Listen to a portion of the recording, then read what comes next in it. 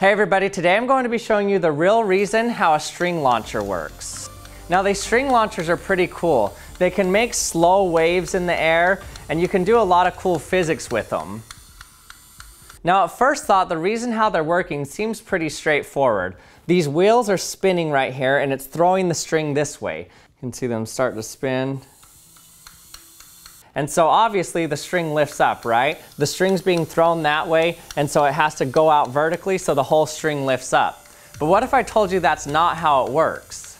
The reason the string lifts up in the air is actually due to the friction with the air in the room, not because the wheels are throwing it out that way.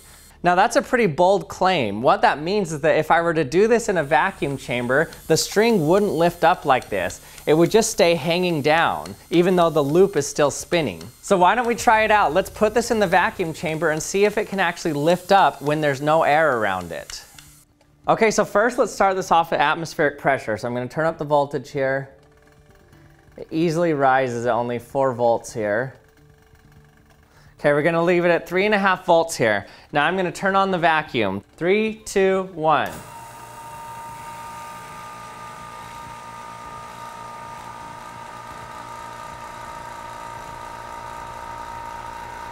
So we're still turning at the same speed, but you can see the string's dropping now.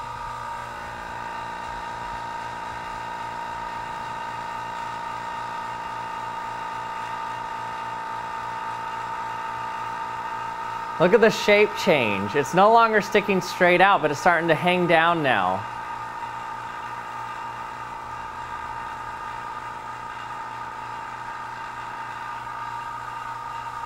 As the pressure drops more and more, it completely changes shape now.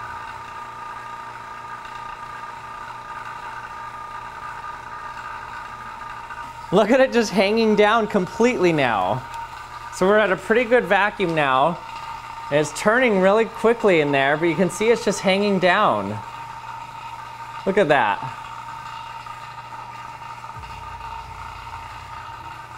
That's so weird. We're still at 3.5 volts.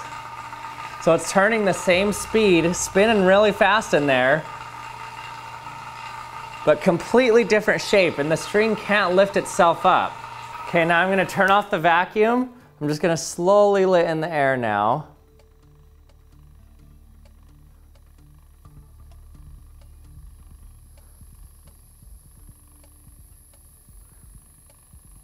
Look at it, as I let in the air, the string rises.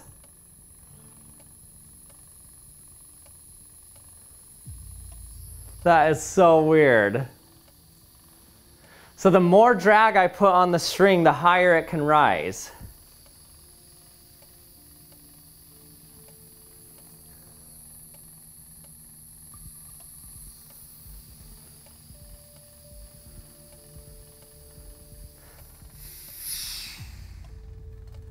That is so crazy.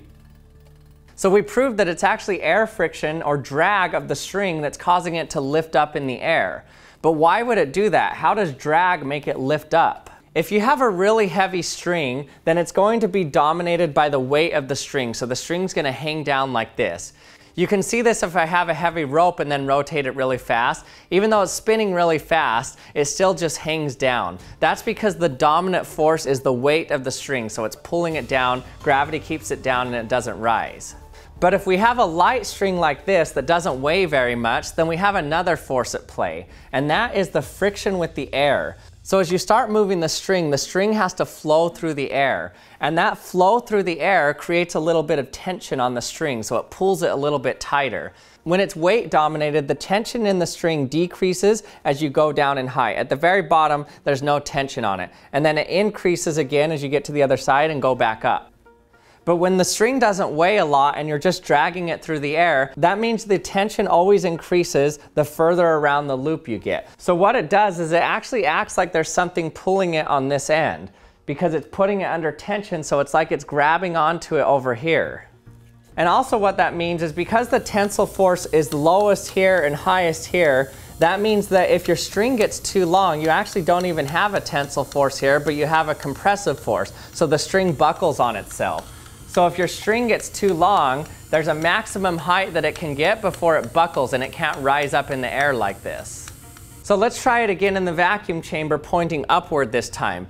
And you'll see that when we don't have any drag force, it can't lift upward at all because there's no tensile force. So you can see that it's straight up in the air now, but now let's turn on the vacuum. 3, 2, 1.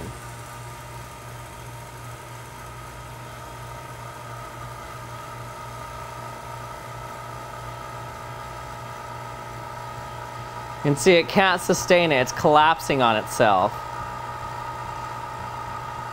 So counterintuitively, when the string launcher is drag dominated, the string rises in the air. When it's weight dominated, it falls down. One thing to keep in mind here is the string launcher's ability to lift itself up in the air is also dependent on velocity. So the faster you spin it, the easier it is to lift itself up. But the reason that is because it's still dependent on drag force. So the faster you spin it, the more drag it has, the easier it can lift itself up. Before we end, I'd like to thank Keeps for sponsoring this video. Did you know that 2 out of 3 guys will experience hair loss by the time they're 35? Keeps offers clinically proven, research-backed treatments to stop hair loss and improve your hair growth so you can keep your full head of hair. With Keeps, you don't even have to go to a doctor or pharmacy. All Keeps treatment plans are doctor recommended and delivered straight to your door at about half the cost of traditional pharmacies. And then once you get the product, you get 24/7 care and support with a full year of unlimited messaging with prescribing doctors anytime you need it. So remember, hair loss stops with Keeps. To get 50% off your first order, go to keeps.com/theactionlab or click the link in the description. That's keeps.com/theactionlab. And thanks for watching another episode of The Action Lab. I hope you liked it. If you did, don't forget to subscribe if you haven't yet, and hit the bell so you can be notified when I release my latest video. And check out my other channel, Action Lab Shorts, where I do videos similar to this channel, but I do them in less than a minute. And thanks for watching, and I'll see you next time.